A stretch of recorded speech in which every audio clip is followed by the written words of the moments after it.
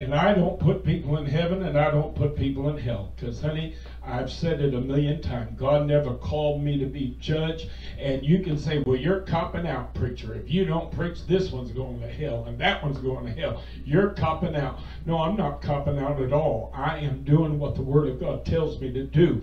I'm abstaining from sitting in the seat of the judge. I know better than to try to be the judge.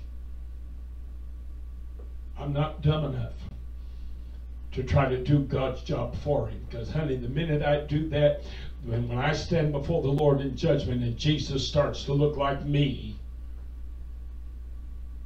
oh, my Lord, have mercy. I'm gonna be shaking in my boots. I'm going to be scared out of my mind when I look up at the Lord on his throne and all of a sudden I'm looking at Charles. And I know how Charles thinks. I know his judgmental nature. I know how critical he can be. Oh, God have mercy, I'm scaring myself to death. I know how he can act. I know how he can be. I know how judgmental and how critical, and I tell the truth, and how condemnatory. And all of a sudden, there sits the Lord looking like me, saying, all right, it's time to judge. I told you. The same manner you judge is the same manner you're going to be judged. I told you. I told you. This thing, you didn't get up here without warning.